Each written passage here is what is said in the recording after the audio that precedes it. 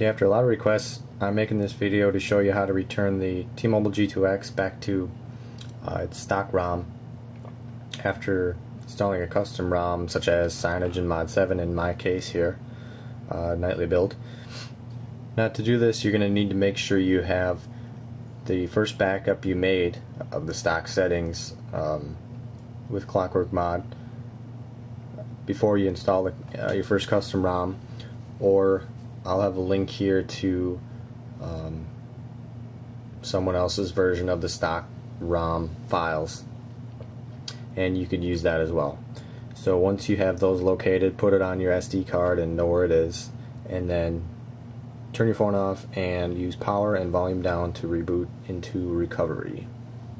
Okay, we're here in recovery, and the first thing I want to do is just wipe the cache and user data. So first we'll go to wipe data factory reset. Yes.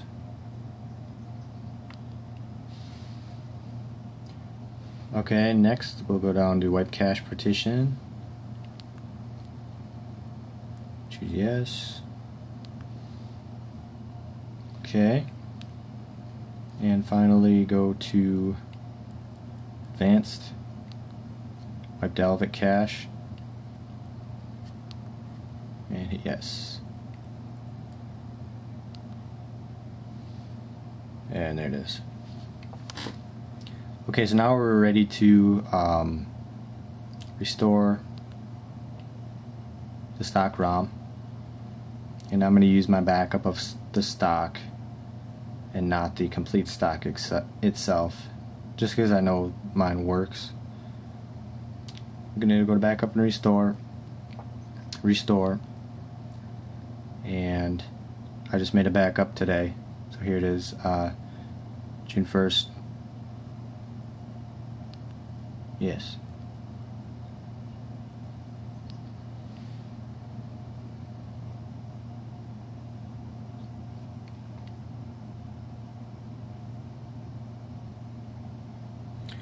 Okay, my restore is complete, so I'm just going to reboot and make sure it worked. Okay, I've rebooted. It looks like the restore worked. And if you are going to send it back to T-Mobile, you want to erase any, root required applications or things like that. And of course, we're going to unroot it in a little bit.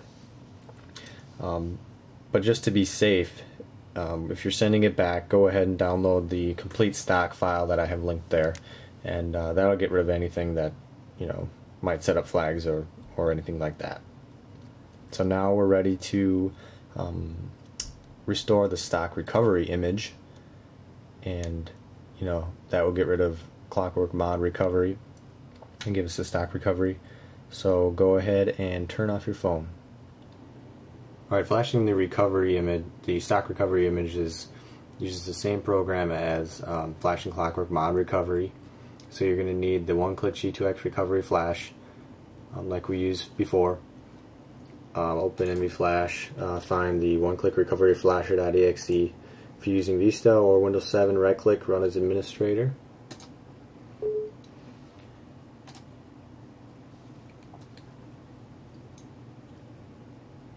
Okay, here we go. Okay, with the battery out, go ahead and hold volume up and down, and then plug the phone in your computer. Keep holding the buttons until I say. Now in OneClick Recovery, you can go ahead and hit Flash Stock while still holding the two buttons. And you can let go when it says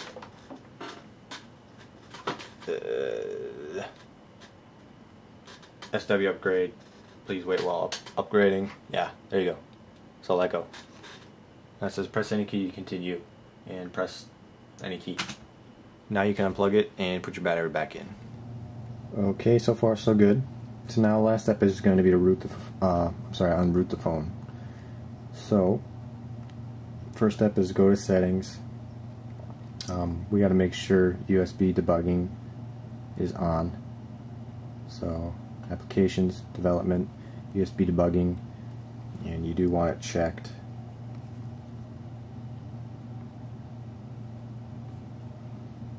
Okay, go ahead and plug in the phone.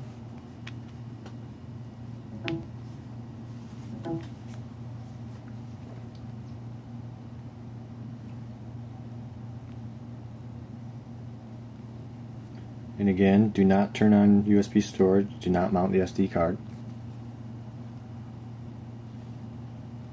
Now we're ready to use SuperOneClick to unroot.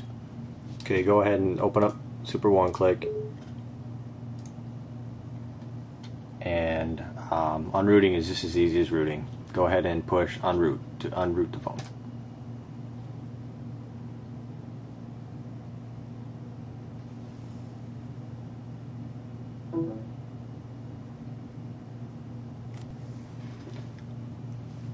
Okay, looks good.